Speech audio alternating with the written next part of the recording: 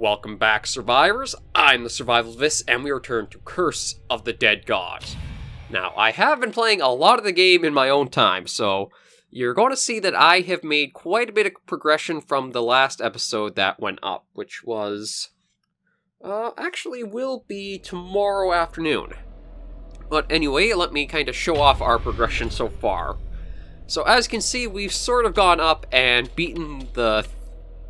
I think there's the second level that lets you unlock all three of the active slots, but we also beat Tamok's Awakening, which was the next expedition after the twins of sorts. So, what I'm going to do is try to only use the two modifiers up here, and only ones that you have access to at the second level.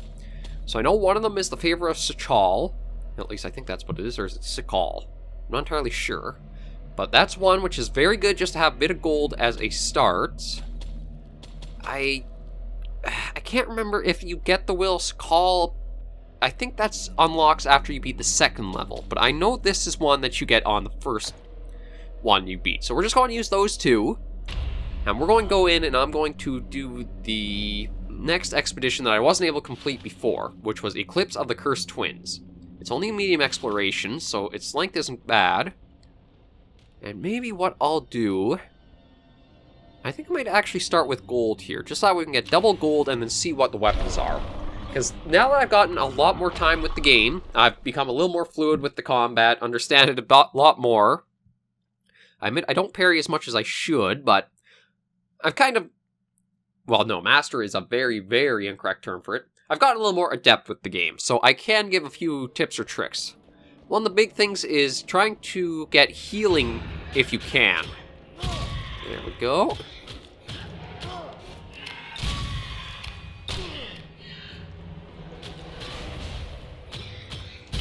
One of the things the game is kind of bad with right now is that healing is completely RNG upon if you get a relic or a weapon that offers it. And unfortunately, I think that's where the game has a few issues. It could use just a small, minor source of healing... Ooh, dodge that. In it, just so that way... Come on, hear you. There we go. Just a reliable source of small healing. Nope, didn't get to keep the greed kill modifier. Was a little too slow getting over these guys. And what's that? Sakal's Pendant should be a little bit of good for that stats. But yeah, it's that healing could use something that's a little more reliable and that you see more consistently. That's kind of a bad relic, but we don't have anything in our slots right now, so might as well take. And another one. Like, this is my problem, is you'll get relics like this, which are plus 20% to all healing effects, which is good, but it's sort of like having a computer monitor without the computer. It's a very good accessory coupled with it, but unless you have the main source, you're kind of screwed over because it does nothing for you. So I feel like that's why the game is a little hindered without a little reliable source of healing to find in there. Whether it's like some of these urns have a little, say, plus 25 health or something, that's just a small way to get more healing without needing to... Ooh. Ooh. There we go. And we do want to be careful because those jaguars are fireball traps. Yeah, it didn't open up a path down there. Oh, we got a couple more over here. Ooh, a claw. That's actually one of my favorite weapon types because in Curse of the Dead Gods, speed is key because the heavy weapons aren't very good. You'll basically get locked into an animation and take a hit if you don't kill everything with your attacks before their combo ends. But with like claw weapons or swords as one-handed, you can just shred enemies.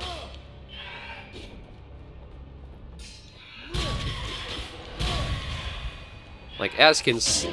Ah, shoot. Of course, I was saying that speed is key, but charge attacks, they can work in certain situations, but you do have to be much more careful than I was there. Oh, a new shield. Another thing, too, pistol, replace it as soon as you can. The pistol doesn't do enough damage, and the charge takes far too long to really warrant it to be very effective. My advice, if I doubt a developer would actually watch my series, but if they do, My advice would be to change the pistol to do twice the amount of damage for how long it takes to actually get the perfect shot charge of it.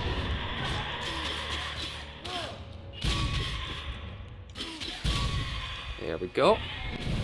Ooh, yeah, we'll be careful of that. There we go.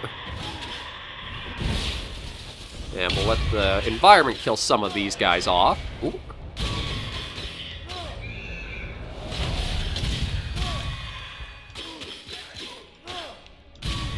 Yeah, there we go. Even if the combo doesn't... Oh, Renegade.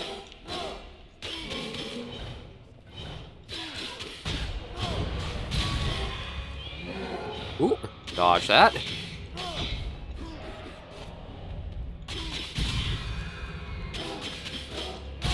Yeah, that's why I love a claw, especially with that modifier, is it's very helpful. Okay. We'll probably take the Titan Slayer here, just because... Ooh, but then that is not bad. Well, we're using a sword, so unfortunately we don't get the damage buff.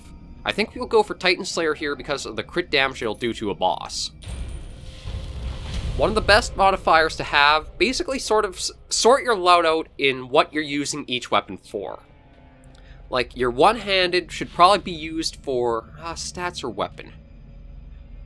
Maybe we'll go for a stats run, because that's usually a pretty reliable way of just getting your bases up.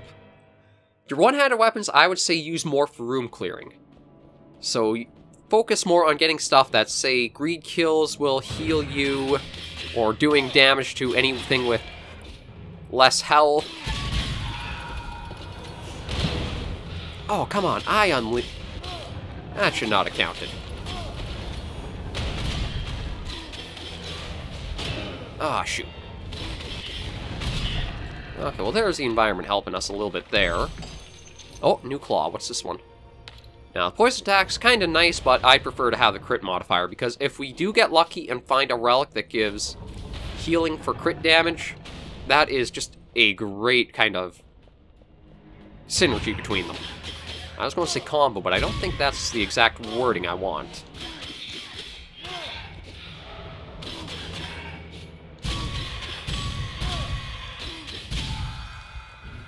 Oh, and we do have a bow.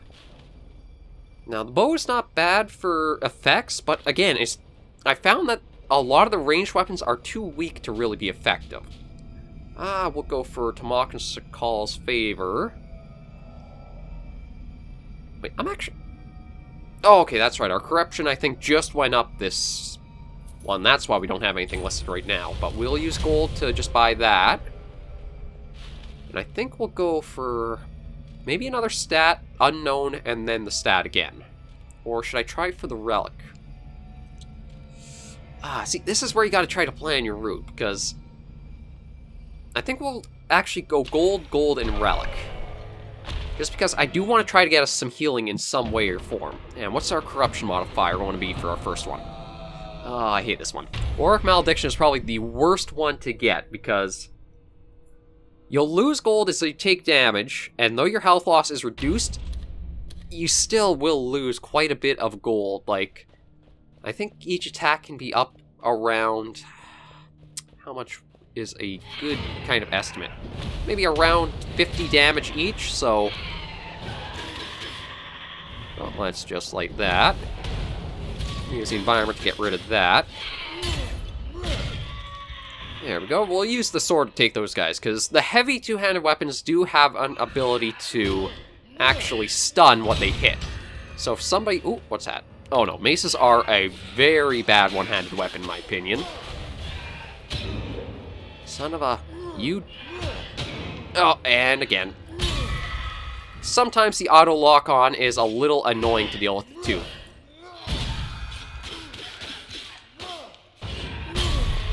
There we go. Because when you're playing controller, the game will automatically lock on to your nearest enemy to give you that target to all your attacks aim for. Actually, we'll take that because I know... Ooh. That's 48 base on its own. But we don't have any dexterity, so you know what? We'll keep the Titan Slayer we had, which I think is the one that we've actually got right now.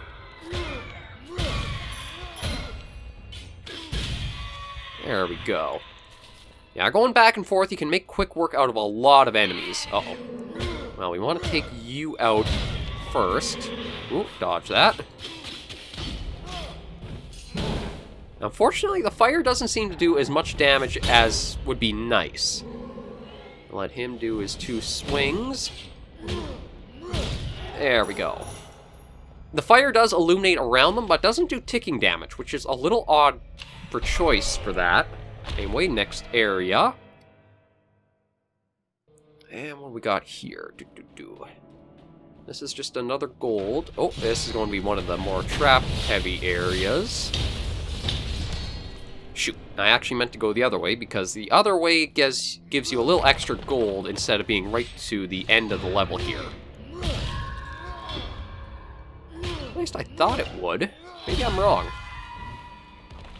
There's a free chest. What's this relic? Gold offering, remove 5 corruption. Our corruption level's not bad.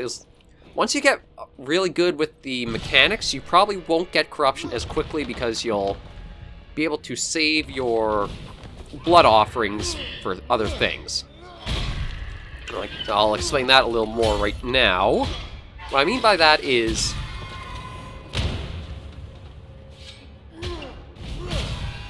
There we go. Certain items well, actually, all shrines that give you an item, you have a choice of either spending gold or taking a corruption increase in order to get the item. When you start off very early into the... Ah, no, that's terrible. Again, pistols are just bad in general, but when you start off early into the run... Oh, excuse me. You might be tempted to get a lot of corruption for a very good starter item. It's not a bad choice, but down the line, it'll start adding up on you. So it's a good idea just to kind of pace yourself and figure out if you can go longer without getting yourself too corrupted. And we'll just dodge our way by these and then come on back. I think this is the one where if you go this route, you get a little bit extra. Yeah, this definitely is. Okay.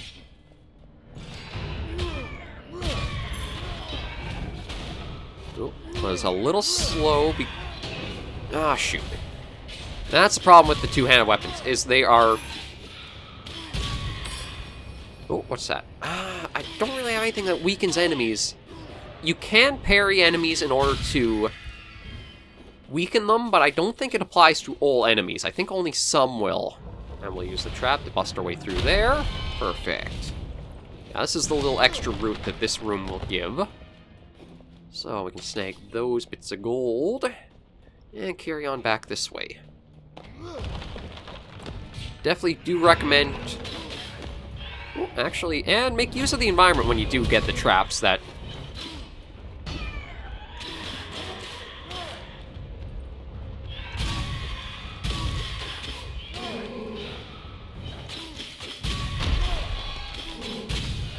There we go. That was a nice little combo. We got to finish them off.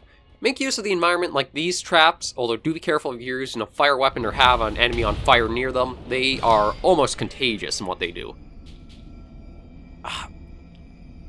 See, the problem is that's not bad, but you don't have any healing effect. So I'm going to use one of our favors. I mean, it would help a bit, but I'd prefer... I'll try one more. God, this is just awful. I guess we'll do the 75% when a health curse is lifted. This, unfortunately, only happens when you defeat one of the bosses, or... Well, I guess they're called... Yeah, they're champions.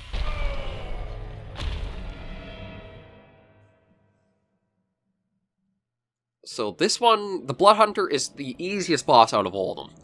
When you start off, he'll have one of his jaguars or panthers behind him. Actually, pretty sure it is just panthers. That's kind of thematic for... some... Oh, shoot.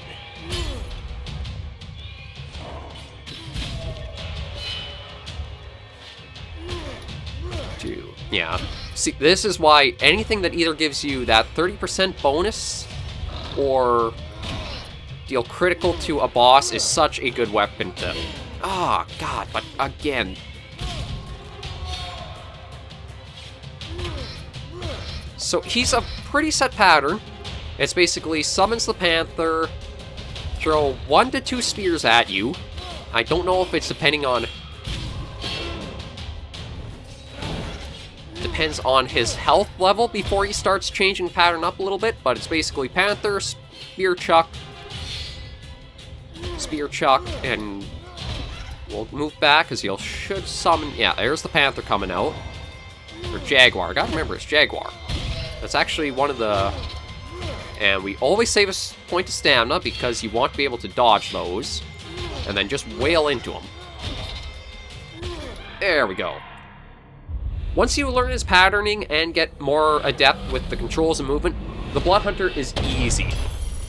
You can probably take him down without anything special, really, for equipment-wise. No, we want to keep a boss killer.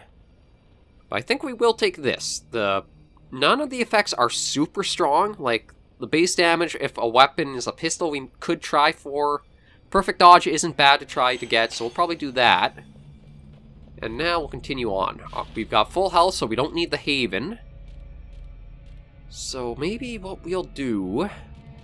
I'm thinking double gold stats, and then maybe try some unknowns and see, but... Or should we try an unknown? Because the unknown has... You know what? We'll do unknown. Nothing ventured, nothing gained. So we'll see if the unknown has a special time room that I think only starts coming up in the... Actually, I think it can start coming up in this level. Okay, no, it's not, though.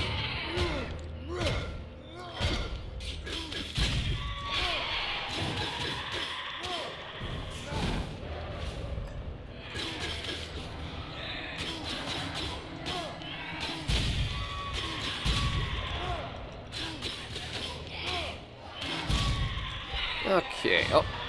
Yeah, unfortunately, these guys... If you do have a healing effect, like read kills or deal crit damage to get healing, you can actually farm those guys from what they keep summoning. Ooh, actually, we'll take that. Because the crit damage modifiers are pretty good. I mean, uh-oh. Okay, one of these rooms. So we'll use that to get into this little area.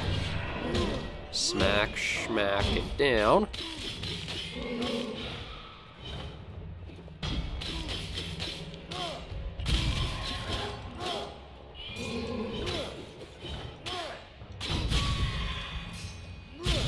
There we go. I generally would avoid trying to get anything that... no, we'll leave that. Again, pistols aren't very good. Even with their combo move, it's still not exactly great.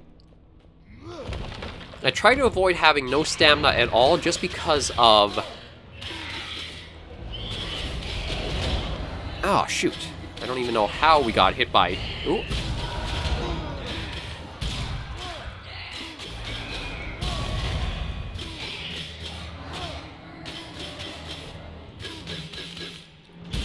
There we go. A little bit of button mashing for there once we have this.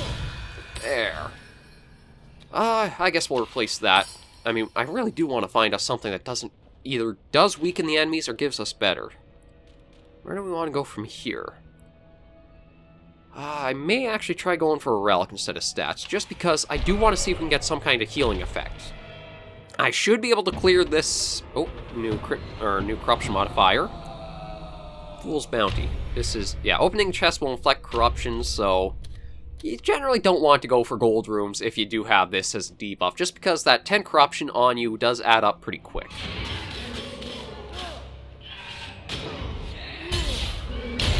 Oh, shoot. That's...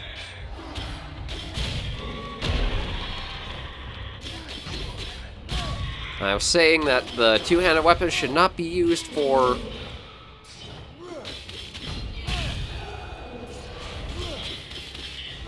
clearing out small guys, and yet there I was. Yeah, we'll probably replace the weakened enemies, just because I won't really get a way to weaken anyone until the next boss, really. I do have to practice my parrying, but I still feel like I prefer to just use the dodges more. It almost feels more reliable because it's easier to time things out. Sometimes the visual cue for when they're going to do something... That's a little odd. I thought it would have given me that modifier for... This is, if it's from behind, it gains extra damage, right? Yeah, attacks from behind should deal 30% more. So I don't know why that one... I guess it's not, doesn't say it's crit. Oh, and our first elite enemy. Actually, our first couple, I think.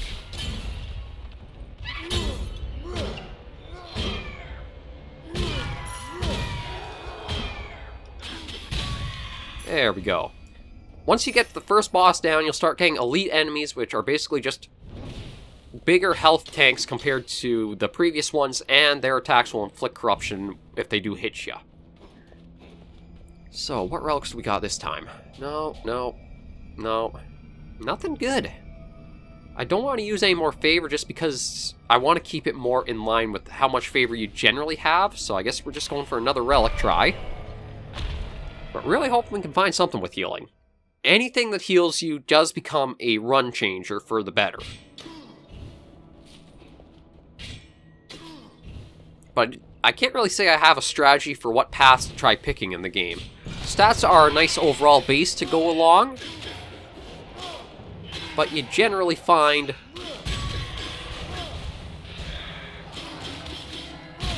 well, we got a dagger. It does give a little damage up, so we'll probably use the dagger and the claw. The dagger's not a bad offhand. It's kind of hard to say. I think if you don't have a relic that lets you heal from killing an enemy with the environment, then the dagger is probably better than the shield. But the shield is very good for sending enemies into something like, say, Spike Pit, or, well, not a Spike Pit, but the Spike Traps.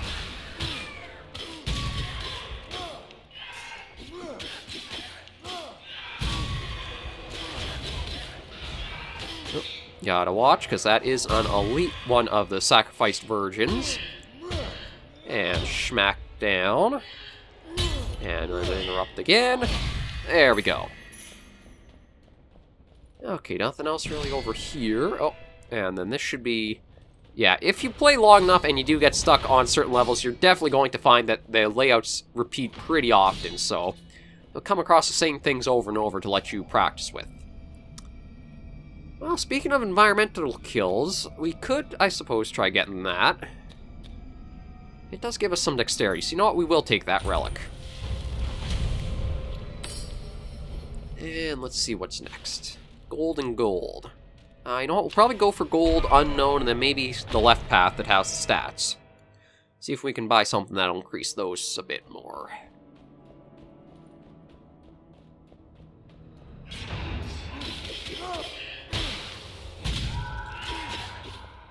Oops, speaking of the environment, killing them.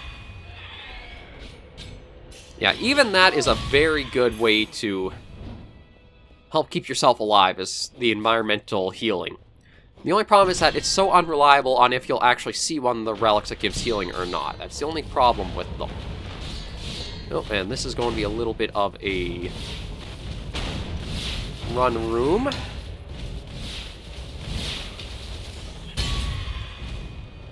And we'll just go right through.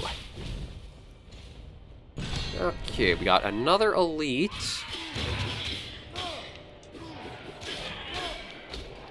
So, always try to go for... Actually, I'm not even sure what they are. I think they're a witch doctor. Oh, shoot. Yeah, you can see, even if it wasn't... There we go. Okay, what's this one give? Actually, you know what? I think we'll keep the one we got, just because I'd rather take the max health over the gold find. And here's a little corruption hit. Ooh, 15. That's actually more than I thought it was. I wonder if maybe the types of chests will give different levels of corruption, because the ones with the little gold skull on them, I think, are a little bit more of a heftier reward you get from them. Again, I don't know for sure. And what's the modifier? Mortal Harvest. Well, speaking of healing, urns around don't contain gold anymore, but they are filled with blood, which will heal you. It's just that they also give you, I think, 1 corruption per little tick. Oh, looks like a weapon room for the unknown, but that actually can work in our favor, because that will let us...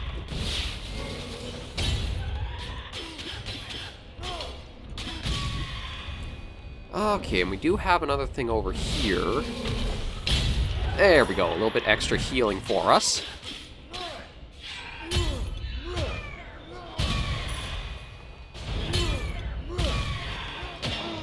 Oh, again, as soon as anything comes from a different angle than you're swinging, you feel it.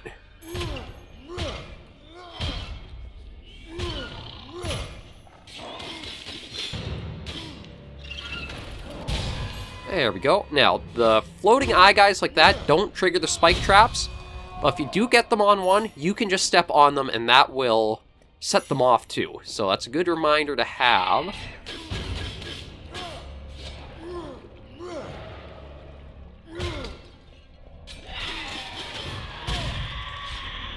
And just see if we can... There we go, finish that up. Okay, let's see what weapon choices we have. I don't think we'll really get anything. Yeah, the charged attacks. Ooh, actually, that one's pretty good because that will be... You know what? I think we will go for it. The Sacrificial Makata is very good against certain bosses because when it's only one enemy you're near, that'll do crit damage guaranteed on them. So that's a nice boon to get against some of the bosses. Like the first one, as long as you take out the Jaguars as they spawn, you can make use of it there, and all the other bosses so far haven't really had ads that'll spawn. So that's a good modifier to find. I just gotta figure out what the best way to go here is. I think it... Yeah, I just wanted to break that, just because I could. Yeah, I think we want the side route first, because... Oh, another chest, so a bit of corruption. Yeah, I guess depending on the chest type... see, I don't like using charge attacks with the two-handed because it's so slow to use. But we'll go along here now. And we'll probably start with a charged attack. There we go.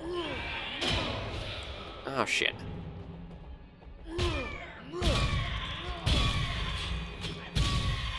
And just use that because of the...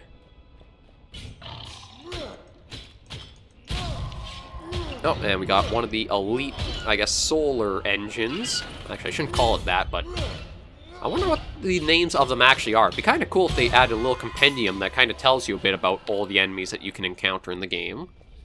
You know what? We'll buy the damage in the gold find up, because that's a nice stat to grab. Okay, and we'll just smack these three a bit. Oh, look at that. That's where I like the crit damage for. And one more area to go through, then we're up to the boss. Now, the Cursed Twins, which is the next boss, is a lot like the Panther one.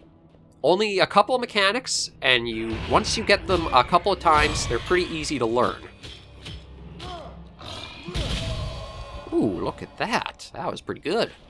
No, we don't want that. We'll stick to the Titan Slayer. Okay, oh, we will hit that for the bit of healing. Yeah, 19 health for one thing of corruption, so that's actually not a bad trade-off to have. And we want to run over here quick to let him proc that. We get corruption anyway because of the next room we're going into, so we're... see, that's just bad. So we're going to leave that alone. And just make our way over this way, do a few little rolls to go faster.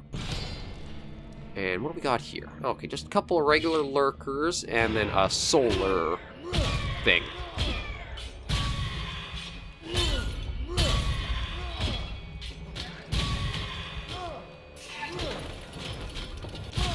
There we go.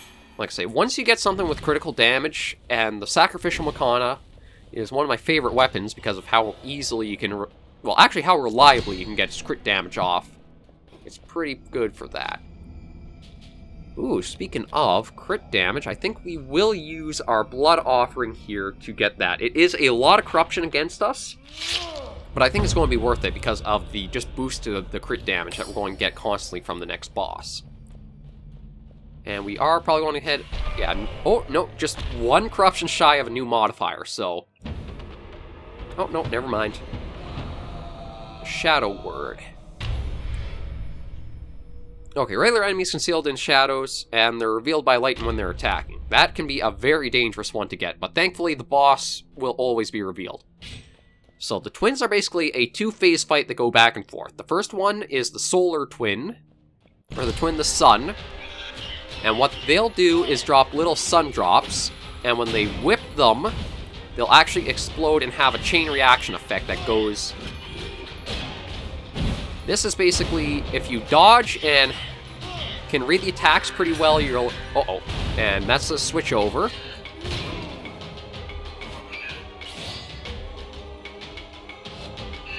And dodge this one.